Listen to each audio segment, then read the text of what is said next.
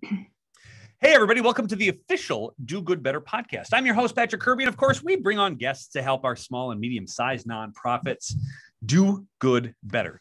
I have a confession to make on the top of the show. I am going to, in real time, live out one of my professional fantasies with all of you today. And that professional fantasy being that someone comes up to me one day and says, Pat, I really like what you do. And I would like you to run my family foundation. And then all of my friends really like you. And I would like you to help them give away money for the rest of eternity. And so I don't have this in my life. And so the best next thing is I'm going to find somebody who does this. And I'm going to live vicariously through her for an entire episode of the official Do Good Better podcast. I would love to welcome to the show Sybil Ackerman-Munson. She is the president, founder of Do Your Good, which is another thing that we need to talk about because we're so aligned correctly with verbiage. Sybil, welcome to the official Do Good Better podcast. Thanks so much, Patrick. It's really fun. And I love the title of your podcast. We're going to get I love folks that have good in the name. I know. Rocking. Yes. This is going to be so much fun. As people are flipping through and they're looking through iTunes or they're looking through YouTube and they find, wow, two companies with the amazing word of good and doing in them. I like all of these things, but I have no idea who Sybil Ackerman-Munson is. Please, for the listening audience, if you could give like a 5,000-foot view of who you are, what you do, and why we're chatting today. Yeah, I'm so happy to be here. And I am here today because I just care so much about supporting nonprofits. And I love what you talked about, Patrick, where, you know, I feel so lucky, like I want to pinch myself and I want to just give back because of that. You know, I was an activist. I worked as a nonprofit professional. And then I did that for over a decade. And then one day, one of the folks that was funding the work that I do, he was a mentor of mine, but he was also a donor. He came up to me and he said, Sybil, do you want to run my foundation?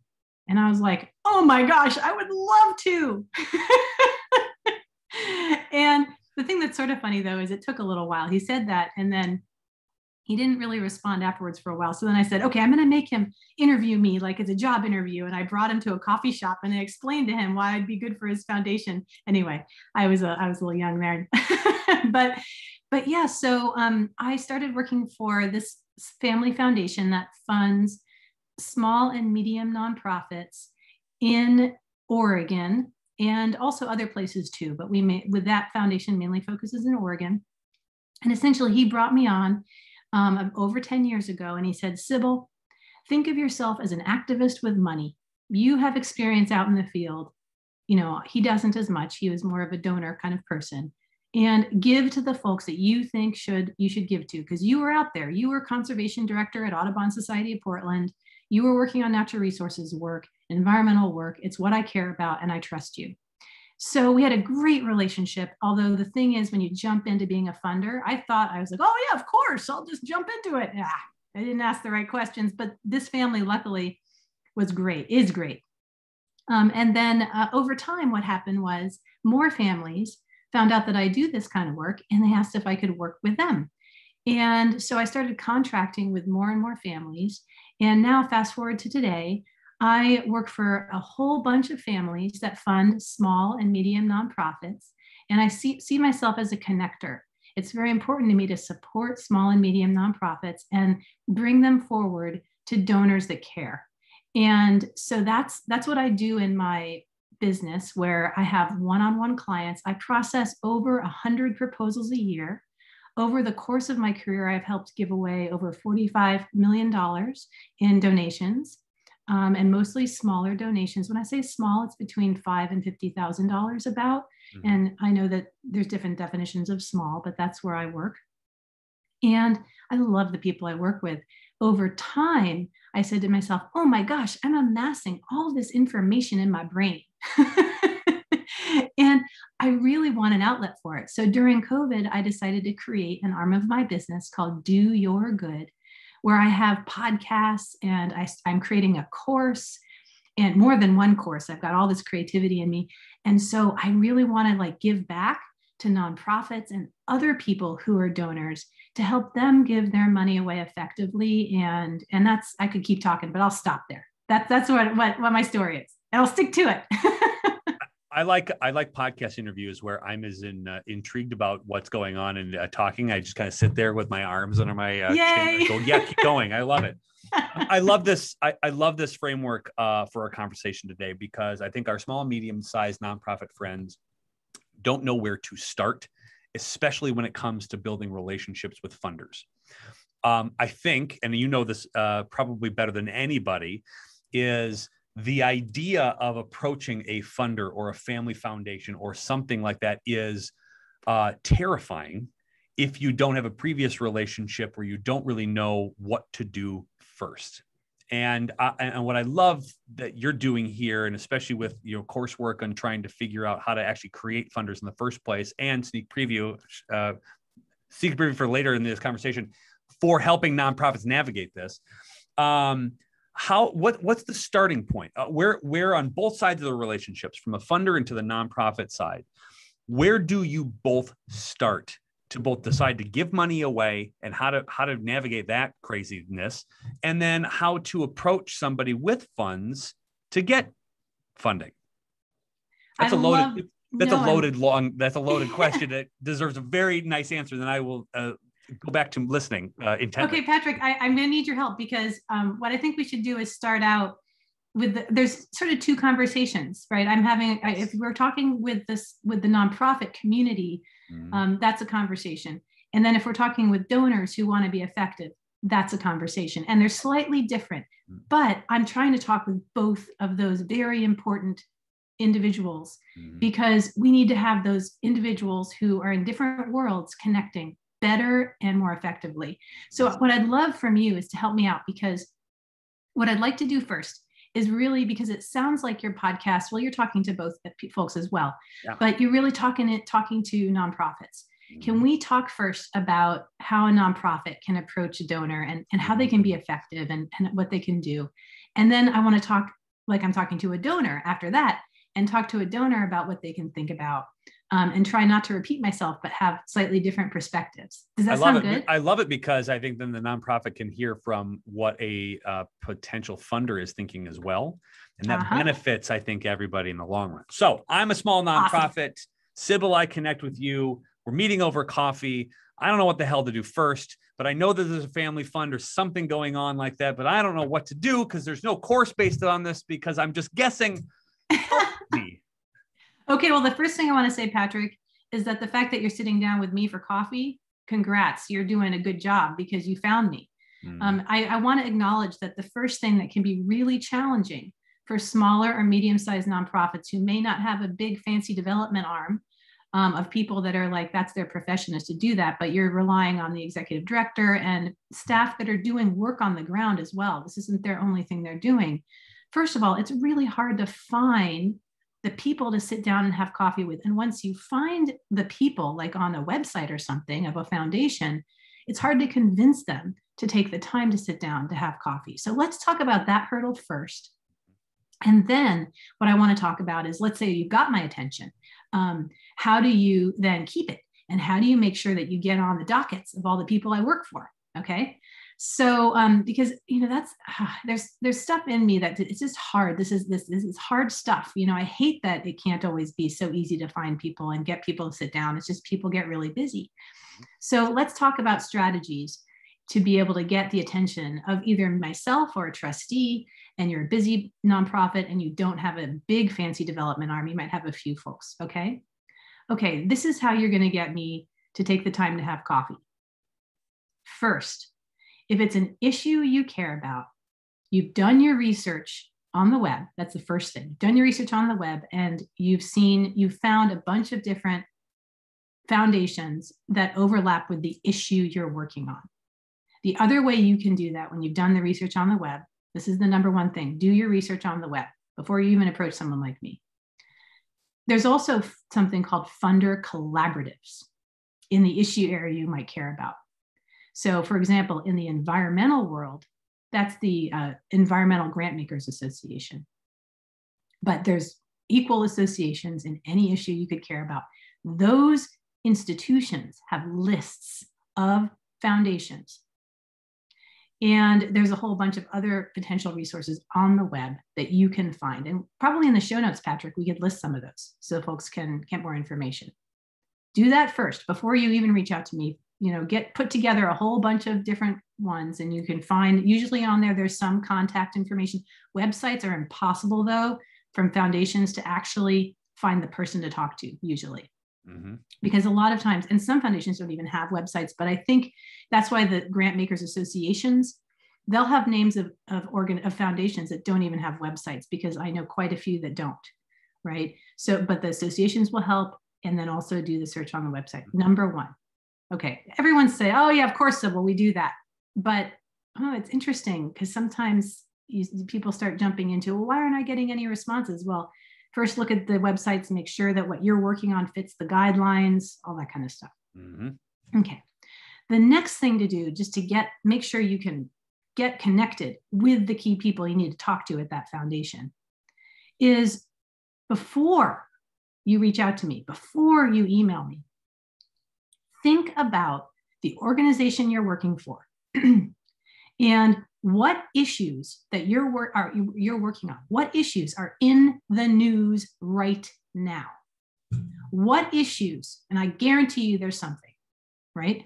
No matter what organization you're working for, there's something very important that people are talking about in the news, in social media, or in the New York Times, or in your local newspaper. And make sure that when you start to reach out to that list of foundations that meet the criteria that you're working on, you do a special email or social media post or any other forum where you know your target donor audience is. You connect a commentary to the trending news that everyone is reading. I can't impress upon you enough how many times I get phone calls from my clients who are the donors who say, I just read this article in the news. Which nonprofits are working on that? Because that's how the donors are accessing the information. They're usually very busy folks. They have lives that aren't directly related to the issue that they're funding, oftentimes. And if you can connect it to that, then I have a donor calling me saying, what's happening with this issue? And then I happen to get an email from somebody, even if it's a cold email, saying, hey, Sybil, I see you work for this foundation. It works on X issue. Here's what we're doing on that. You might have seen this local op-ed that we either published, or you might have seen this issue that's trending. Here's how it connects. And that really helps me, because I will spend time with folks that my trustees are saying, this is an issue we care about. This almost sorry, Patrick. No, I'm just kidding. This is confusing, because it seems like you need a plan. And you need some sort of purpose on rather than reaching out blindly.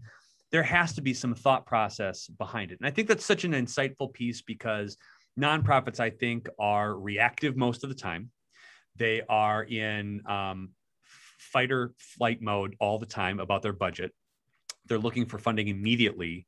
And rather than thinking about what's the long-term play, how do we build rapport? How do we build relationships long-term?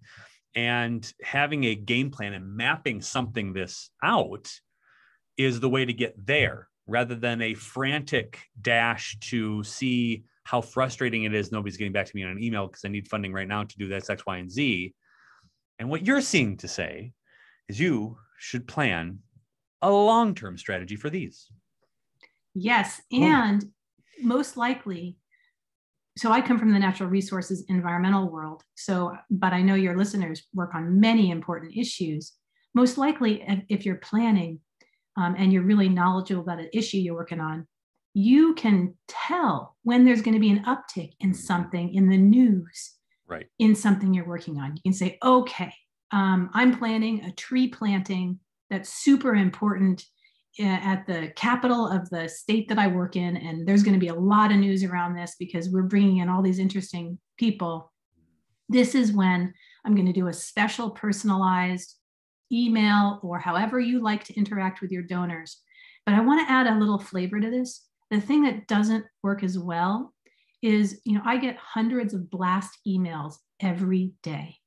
I like them, but I don't pay as much attention to them. What I pay attention to is a personalized email to me saying, with the direct link to something happening right now, that then I'm getting phone calls from my donors talking about it. Oh, I just got an email from X person working on this, and I may have never heard of that group. I'm excited. I can go talk to them.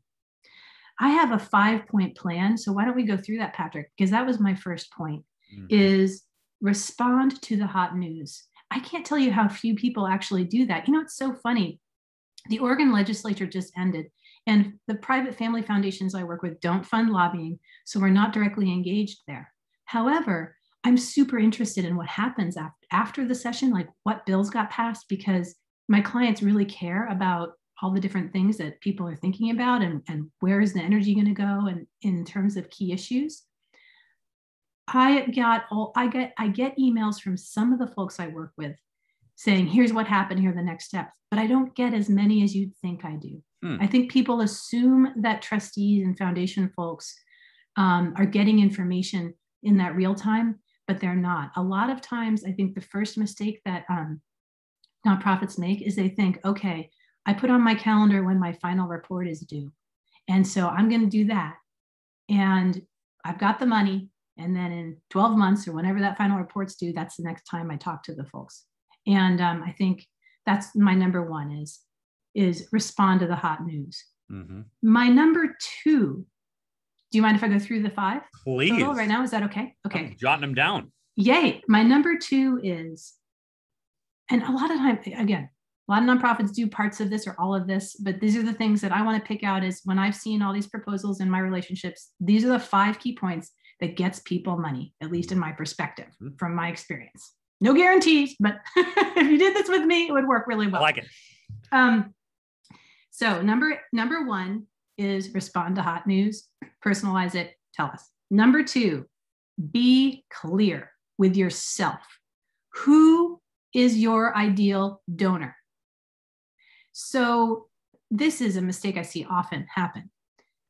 Groups in their strategic planning or other things, they say, okay, we need to raise more money. But they don't do the exercise that I've forced myself to do in creating this new business, which is think about my ideal customer avatar.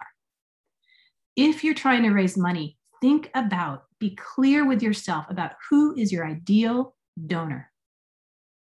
Because there are lots of different kinds of donors. And if you try to appeal to every single one of them, your materials are going to read like, I don't know, you remember Muzak?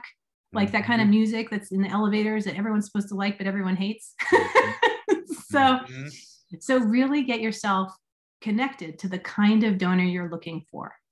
Do you find that as niching down to who you're trying to get from a donor's persona, the greater that people want to join that? I mean, because again, what I'm finding in a lot of nonprofit work is if you get down to like, I have an ideal donor. She is 30 to 45 years old. She is a single mom. She's got 3 kids. She's got this or whatever.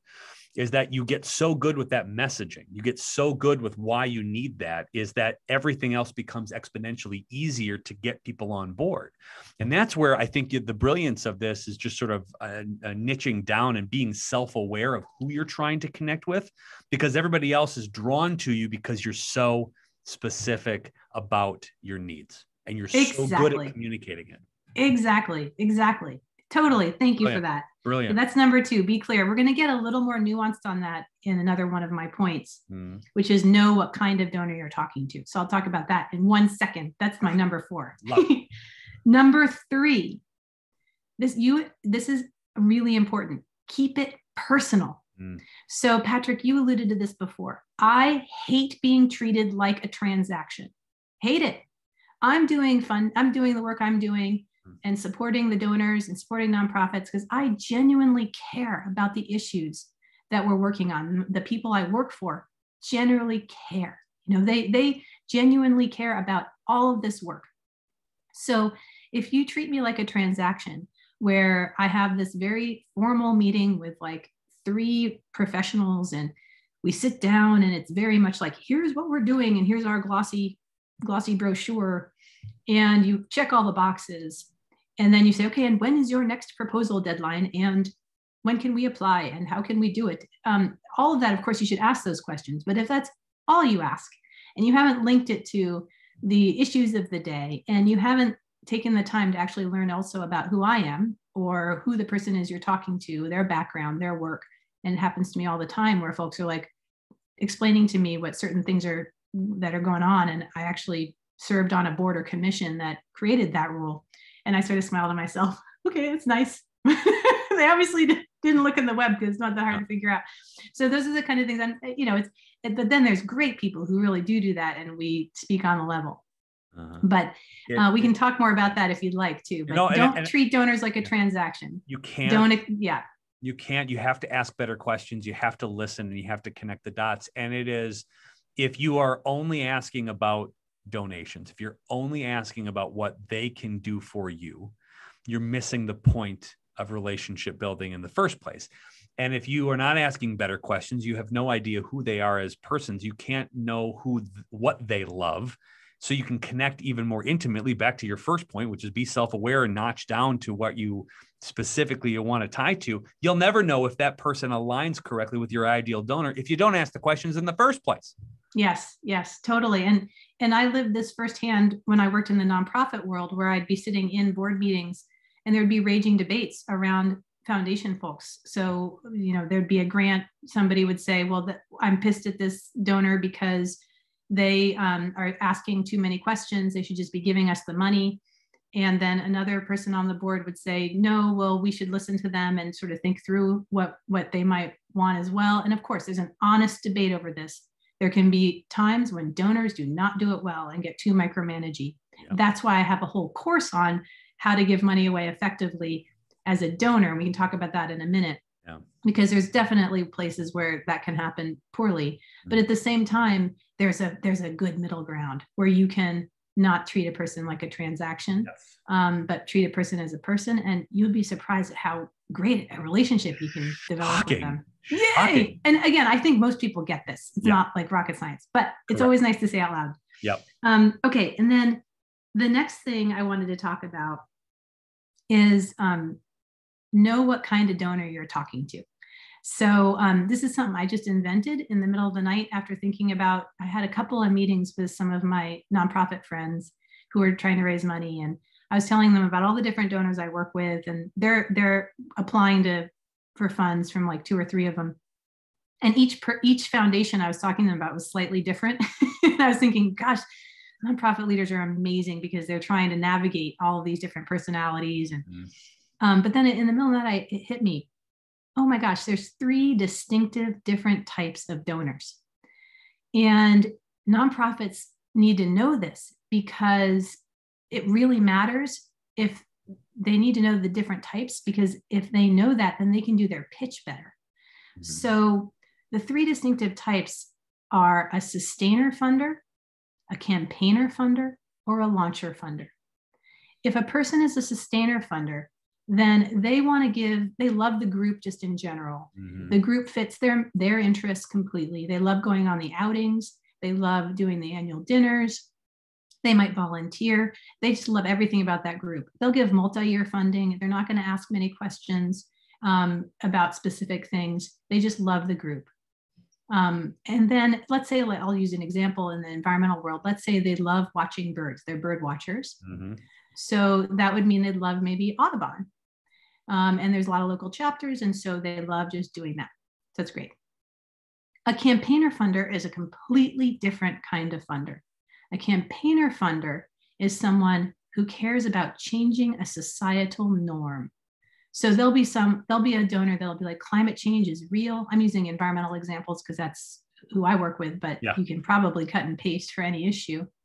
And they say, climate change is real. And we want to support groups that are going to help us limit the impacts of climate change and reduce greenhouse gas emissions. That is changing a societal norm, because right now our automobiles are dependent on fossil fuels. We've got a society that is based very differently than that at the moment. So those funders care more about the cause and the issue than they do in particular about your nonprofit. So when you approach a campaigner funder, you talk to them about benchmarks, issues, projects. You don't approach them saying, why don't you come to our next annual dinner or come to a long meeting, general webinar about something. because they won't be interested. They'll be interested in these, and you only have their attention a little bit. You got to come in and do it the right way. And so that's a campaigner funder. A launcher funder, they love starting new things. They love finding the gaps in a field they care about and then putting a whole bunch of money in the beginning to help either start a new organization or to help a group fill a gap. Like if there's not enough scientific information about something or other pieces, they'll come in the beginning and then they'll taper off their funding over a 5-year strategy. So if you're talking to a launcher funder, you want to talk to them about the gaps you see in the field that you're an expert in, how they can help fund that, how they can help support it, the leaders that you could fund to help get there for those issues. And so that's key. So know what kind of funder you're talking to, a sustainer, campaigner, or launcher. So that's number 4. And number 5 is very important too. It is fundraise from a place of abundance. What? No, there's not enough money. No, there's not enough money anywhere. No, nobody has funds. Everybody's desolate. and there's no way that we could ever do that. Oh my gosh, it's so important. So when I'm helping and supporting folks give money away, I'm looking at it from a place of abundance. Mm. I'm thinking about, I love meeting people where it's a match. Yeah. And if there's a collaboration among nonprofits, they could raise even more money than they could individually. Yes. But I find that I do have to remind folks that it's not competitive. It is additive. And so, and a lot of times groups are so focused, understandably, on making their budget and keeping things going that they can get worried about collaborations or other things. But it is definitely key that while the nonprofit itself understandably can be thinking in limited terms in terms of how much they can raise, when you're talking to someone like me or a donor, you don't necessarily at all have to talk from a place of limitation. Mm-hmm. Talk about your dreams, talk about your hopes, talk about what would you need to make something succeed. And you'd be surprised at how many more donors might be interested in coming over to your cause. Mm-hmm. I love this one for the reason, instead of a list of 1 through 5, I'm almost imagining this as an actual circle itself, where it starts and ends with fundraise from abundance. Because if you start with the brain power of, all right, everybody has there are so many people who have the capacity to give. There's so many collaborative opportunities. We can make a difference for the things that we believe in, that we're going to go in and we're going to respond the way that we would want to respond to anything within the news. We're going to go and address those straight out to get our name out, to be the forefront thought leader of whatever we're talking about. We're self-aware enough to know who we're trying to navigate towards. And so we're going to write about the things in the voice of that specific donor that we want to go and hit, right? We want to do it as personal as possible because we're going to ask better questions to everybody else. And we know exactly the type of the person we're going to go meet with eventually because they've at least self-identified or whatever. And going in for the ask or going in for the pitch itself, we still start and end with that idea that this is good for the environment. This is good for our community. This is good for our organization. It's great for the donor because we start with the idea and we end with the idea of abundance. And that's I love that. Brilliant about this. I think that you and I are going to be collaborating in the future. That is a fact as a matter. What about this? And this is a brilliant list. And thank you so much for sharing that because this is going to help so many people sort of just finally compartmentalize the idea of how to work in this environment, which not a lot of small, medium-sized nonprofits are very familiar with. Oh, and Patrick, I'm doing a free workshop on this in July. Please do tell about totally this. Totally free workshop. It's going to be, and not too long so that I know everyone's busy, but it'll be in July 22nd at 10 a.m. And I don't have it posted on my website quite yet, but it will be posted very soon and people can sign up. And so they can learn a little bit more about that. If you're a nonprofit person. By this time this podcast launch, you'll already have that up and running, and we'll link that in the comments below. Yay. So I love this from the angle of a nonprofit trying to figure out and navigate the muddied waters of how to work with funders. But from a donor standpoint, right? I think to get into the mind of a funder is so unbelievably opportunistic, and I would be, it would be a terrible mistake if I didn't ask to elaborate on that piece too, because I think the more as nonprofits understand what the brain power and the mindset are from a funding standpoint, the better we can actually have some of these more critical conversations because we know where they're coming from. So I'm hoping you can take a little bit of time to kind of talk about on that end, as that's kind of something that you're working on Do Your Good, and that's where some of this coursework comes from. Is how do you align that? I love the question, Patrick, and I'm going to say something that probably a lot of folks have heard before, but you meet one foundation, one foundation, you meet one family, you meet one family. The most important thing to remember, and this isn't to be discouraging because then we'll talk about some trends and things that I've seen, but the most important thing to remember is that everybody is human. Everybody is a person. Everybody has lives. Everybody is busy. There's not there might be in some situations, but when we're talking about families that want to fund small and medium-sized nonprofits, it's usually families, they're not the mega rich. They are interested in doing good in the world, and they see small and medium nonprofits. Usually those are nonprofits in their community. They see that their dollar can really help them. It's very much more personal, which is why I love working in this space with families who care about that. And so it also means that it's not like this staid situation where we have these fancy trustee meetings and all this. It doesn't happen that way.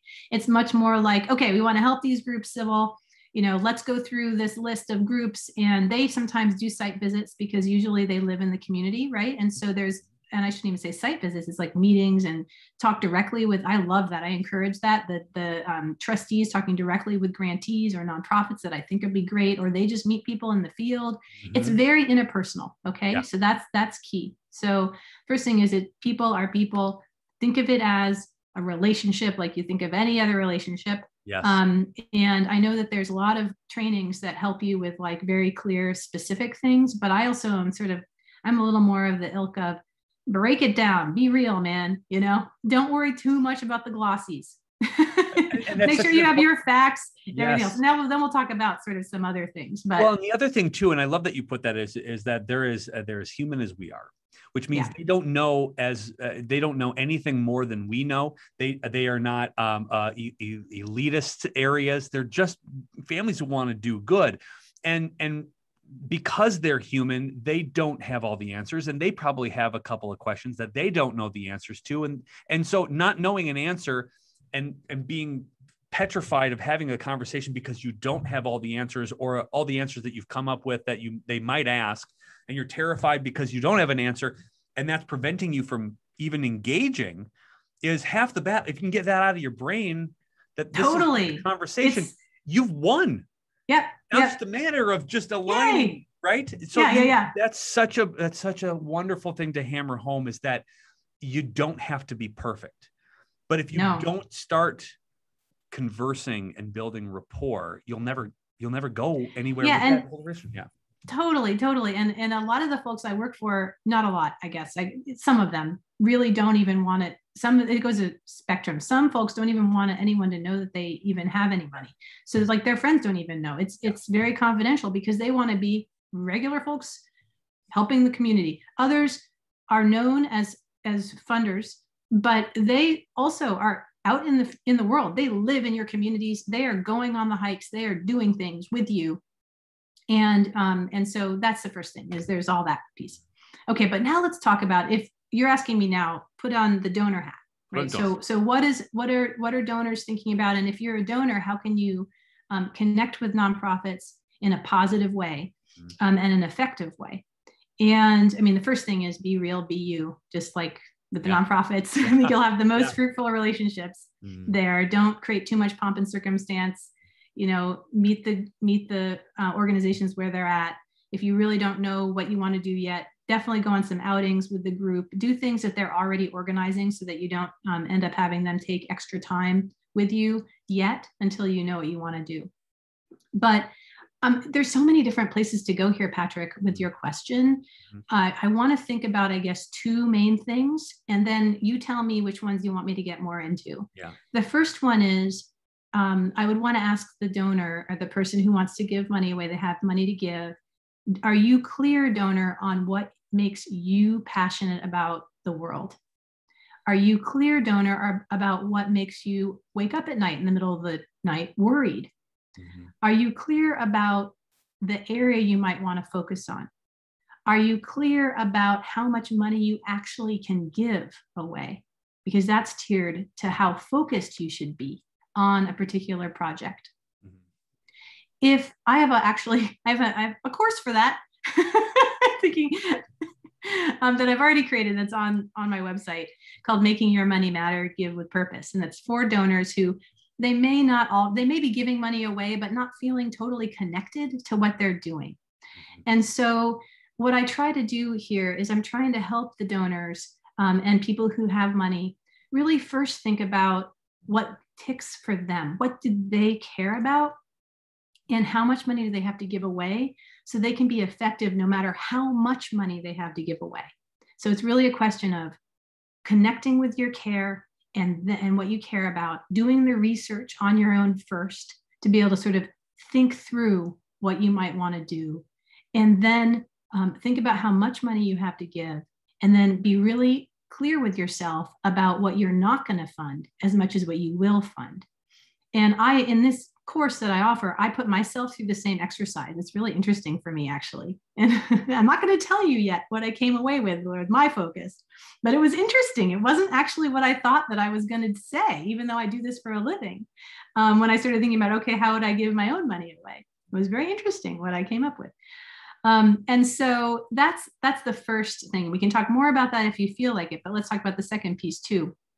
But that's important. First, you really need to do a strategic plan for yourself of what you care about before you even hire someone like me, an intermediary, because you don't know the kind of intermediary who's going to help you give funds away if that's what you need. You don't even know the kind of person you want to hire yet if you don't know exactly what you want to give to. So for that, think about your passion, do web research, and think about how much you feel comfortable giving away each year. So there's a whole piece and process you think there. Okay, number two, the second area, you might say, oh, I know exactly what I want to give to. I'm super excited. I'd say, yay, I'm so excited for you. Even the folks I work with, I have to tell you, aren't always comfortable with where their focus is. We revisit their focus all the time. I'm going through this with one client that I've been funding in a particular area for 5 years. We're revisiting the strategy now. It's totally okay. So you might say, I'm totally clear. I know what I want, but I haven't met that many folks that are. So I just am going to say it's okay not to be. That's sort of why I created that other course to help with that. But number two, you might say, okay, I know what I'm going to fund at least for the next 2 to 3 years. I'm super passionate about it. I care about it. I love it. The next thing I want to talk to you about as a donor is how do you give your money away effectively so that the nonprofits aren't ending up wasting more time than the amount you're giving them, just preparing for their proposals and doing all the work you need them to do? How are you making sure you're not leaving money on the table when you're giving grants? How are you making sure that you're evaluating your grants effectively? There's a whole host of things in this world that are really important. And so as a donor, you not only should be thinking about what you care about, but also think about carefully how to give money away in a way that will increase and empower the field that you care about. And I'm just finishing up a course that I'm going to launch. I shouldn't say finish because I'm like putting it together now, but I'm going to launch it in September to help people go through steps. And I have 7 steps, which is talking about first being clear on the kind of funder you are. Are you a sustainer funder? Are you a campaigner funder? Or are you a launcher funder? That's really important because then you can be clear with the nonprofits about how you want them to approach you. And almost no donors that I know even do that first. They don't say, okay, do I want to do one or the other? And that's really important there because then you can get the information immediately from the nonprofit you want. if you're clear on if you're a sustainer, campaigner, and launcher, and we talked about that, what the differences are already. Then the next part of my course is I talk about being open-minded, which is to focus you in on staying out of what I call a funder bubble. Mm-hmm. Because you're giving money away, too many people will say you're right. And in the regular world, people will push back on you. That's how you develop, you fail, you do things. But as a funder, too often you get in a funder bubble.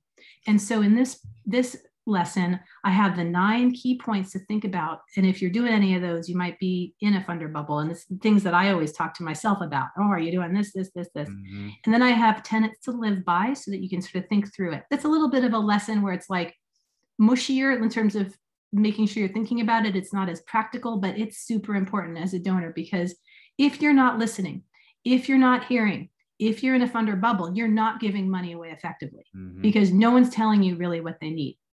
And I'll tell you a quick story about this and then go to the next ones. The quick story is I was a nonprofit professional, right? And then I got hired to be a foundation executive. That was my first job as a full-time executive. Yeah. And I moved over to fund the nonprofits that I used to work with. And I worked as a lobbyist before I moved over. And as a lobbyist, people were always battling, conversations, intense stuff, right?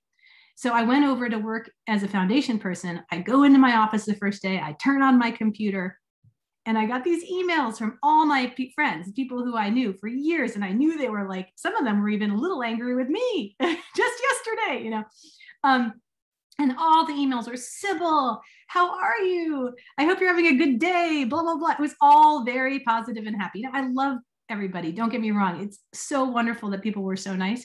But what I was thinking more about was, oh, this is dangerous.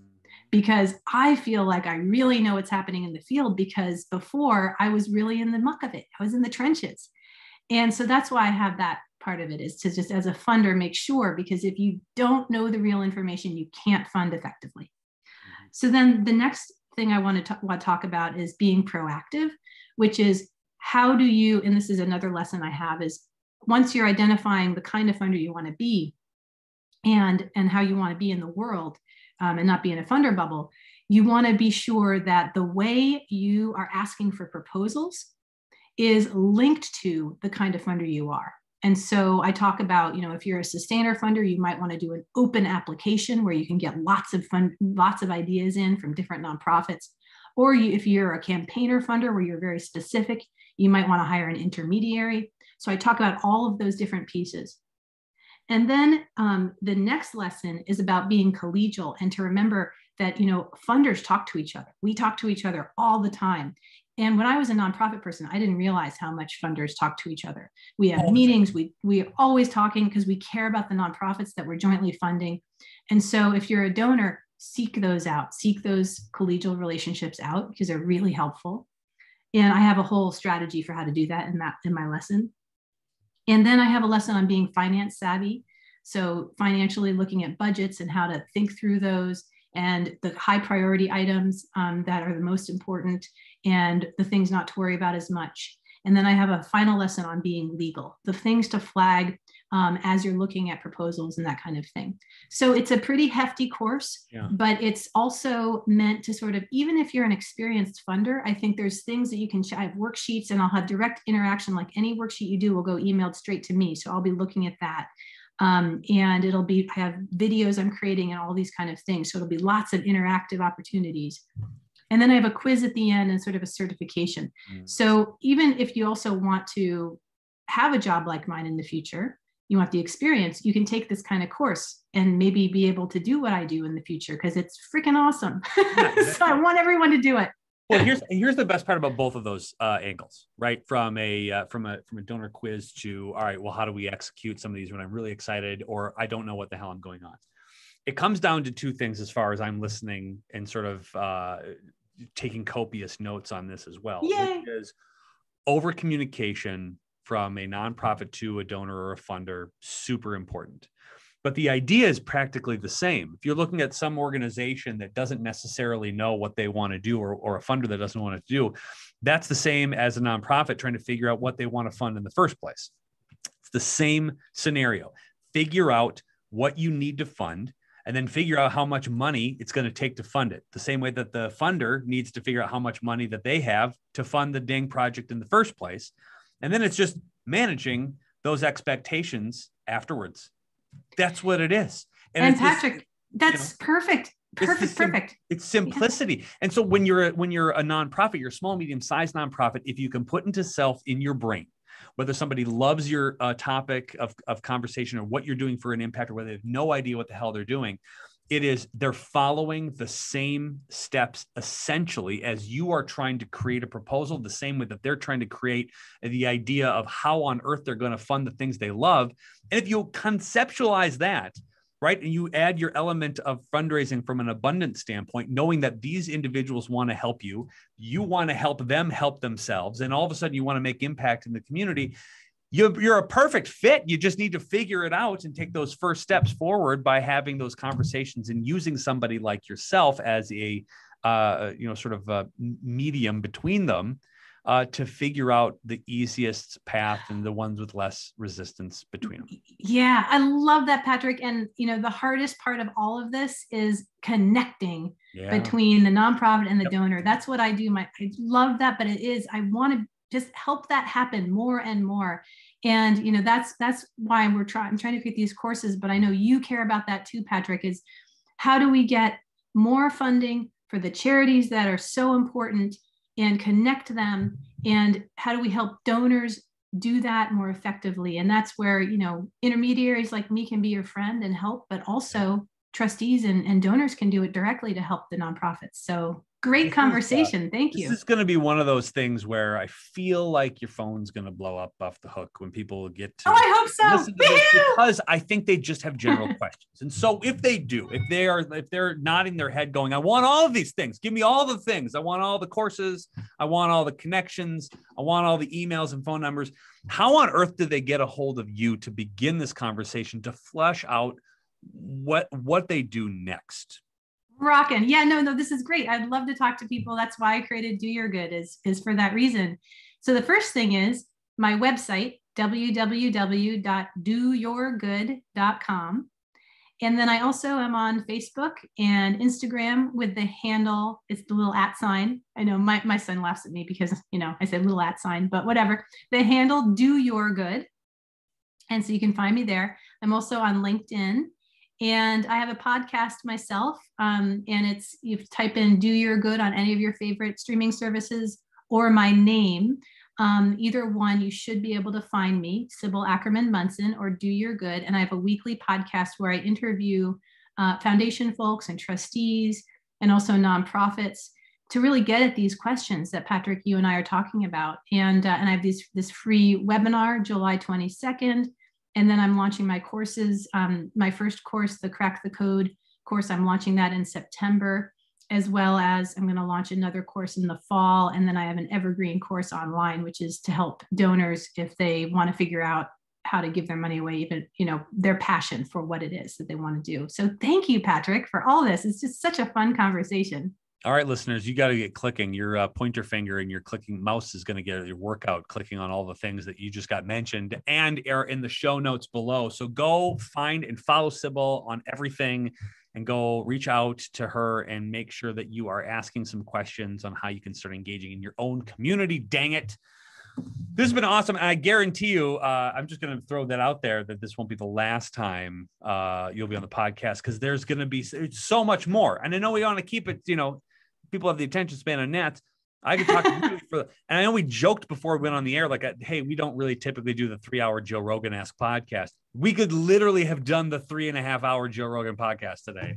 I totally agree with you, Patrick. And you're going to be on my podcast too. Yes. So that's the next one. You're going to be there. So thank you so much for sharing this is such a wonderful, generous amount of info that you gave today. So thank you so much for that. Thanks for taking the time. Thanks for being on the official Do Good Better podcast. Thanks for being awesome, and thanks for having a do and a good in your name, because that makes you the coolest person in the world. Love the names of our groups. Thanks so much for listening this week on the official Do Good Better podcast.